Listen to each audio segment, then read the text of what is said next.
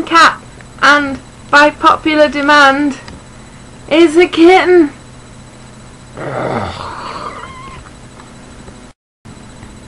So, it's Friday, and this week's theme is, as you've probably noticed, nostalgia. One of my eyebrows is darker than the other. Anyway, so I was gonna do this on my camera. I'm not gonna risk another big green square. So, okay, nostalgia. I was a really boring child. When I was little, I once went on the swingy chairs at the fair 3 times in a row, and I vomited everywhere.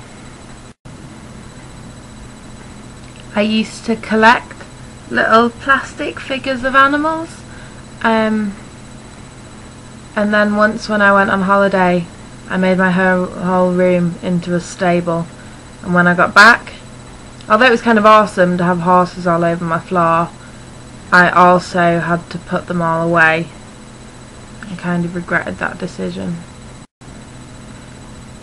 When I was 5, I wanted to be a lady farmer because that was what the main character in my favourite book wanted to be.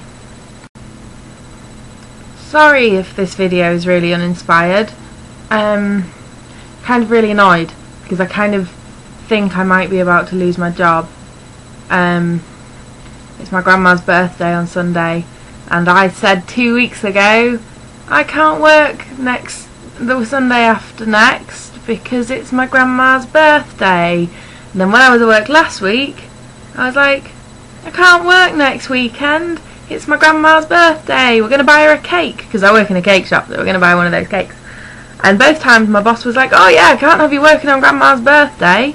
So I texted her today saying, oh, what time might work tomorrow? She texts me back and says, oh, tomorrow you're at work 9 till 7, which is fine. Also says, oh, and you're at work 10 till... You're at work... Oh no. Yeah, you're at work 10 till 7 on Sunday. I was like...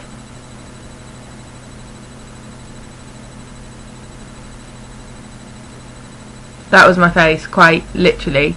So I've texted her back and said, Grandma's birthday? Do I just not go to my grandmother's 80th birthday now? She hasn't replied.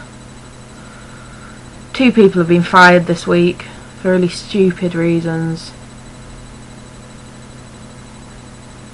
Bye bye money. On the upside, hopefully going to be volunteering in South Africa this summer looking after cheetahs. Yeah! If I can afford it. If I don't lose my job. Don't want to lose my job at all. It's quite nice. It pays well. I just work too much. Big penguin. Big penguin. I got Big Penguin on the day I was born, hence why he is so inspiringly named.